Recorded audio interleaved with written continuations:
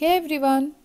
Today we're gonna be making a delicious and filling Malabar special snack, sweet chattipathiri, where I have given an amazing twist to the usual filling. Let's jump right into the recipe.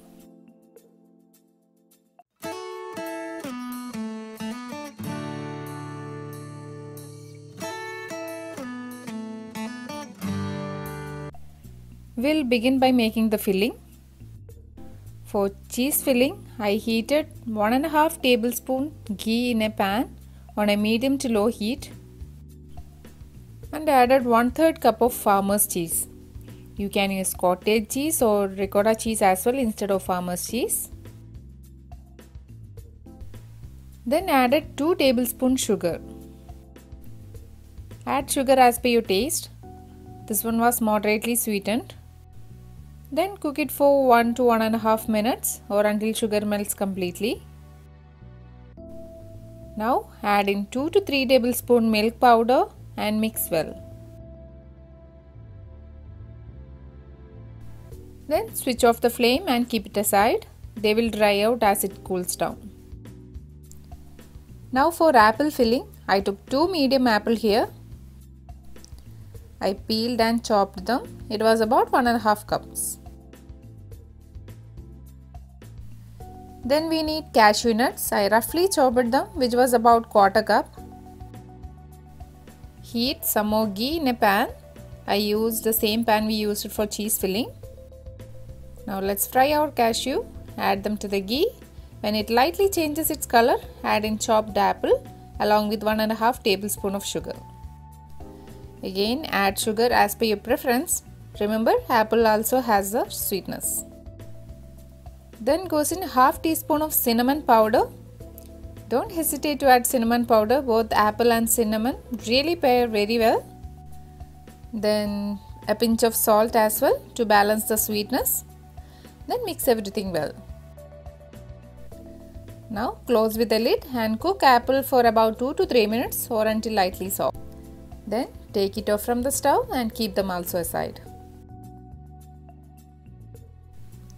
Now we need to make batter for our chattipathiri crepes. For that, in a bowl I took 1/4 cup milk, 1/3 cup water, 1 egg and salt as per taste and mix it with a wire whisk.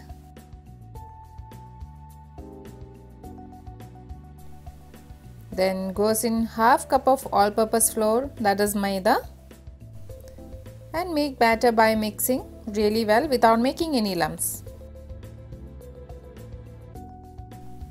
Then we need 1 teaspoon oil as well. I added 1 more tablespoon of water just to thin it up. Add only if required. This is the consistency we are looking for. You can also use food processor or blender to make the batter. Now for making crepe, heat a non-stick pan and pour about 3 tablespoons of batter. Spread them evenly and make a round crepe. Remember, your crepe should be a little bigger than the pan you're gonna assemble the chattipathiri. So make them according to the pan available with you. Cook both the sides and take it off. Make the crepe with the rest of the batter the same way. I got 6 crepes out of this batter. It totally depends on the size of the pan you used. In another bowl, I took 1 egg, 2 tablespoons milk. You can use water as well instead of milk. Then little salt and 2 teaspoons of sugar. Then 1/4 teaspoon of cardamom powder or cinnamon powder, that is optional. Beat them well and keep them aside. We'll take it while we assemble the chattipathiri. Now our cheese and apple filling is cooled down. We'll mix it together.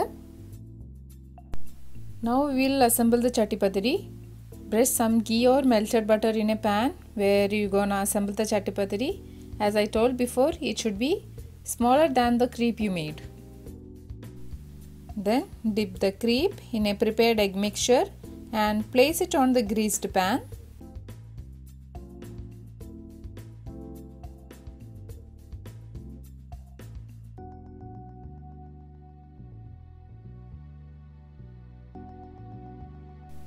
Then I divided the cheese and apple mixture to 4 equal portions.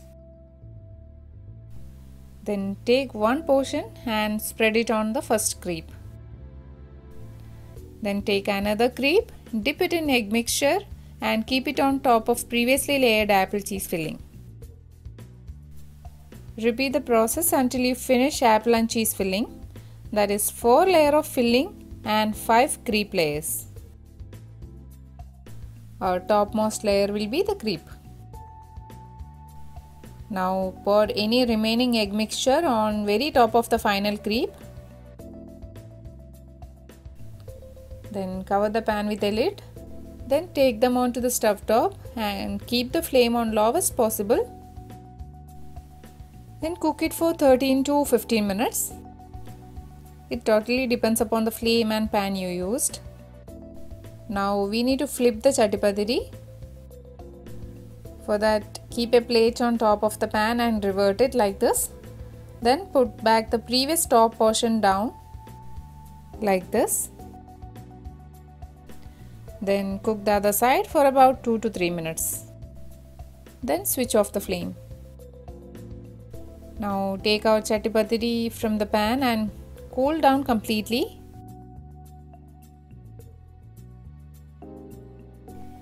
Here you go, our chatti pathiri is ready.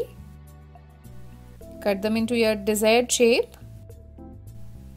Enjoy with a cup of tea.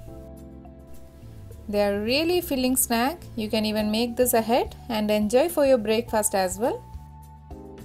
Little crunch from cashew, texture of apple and peda like cheese filling was an amazing combination. Please try this filling, I'm sure you're gonna love it. It was a different taste. I'm sure you're gonna make it again and again. Thanks a lot for watching. See you soon with another recipe.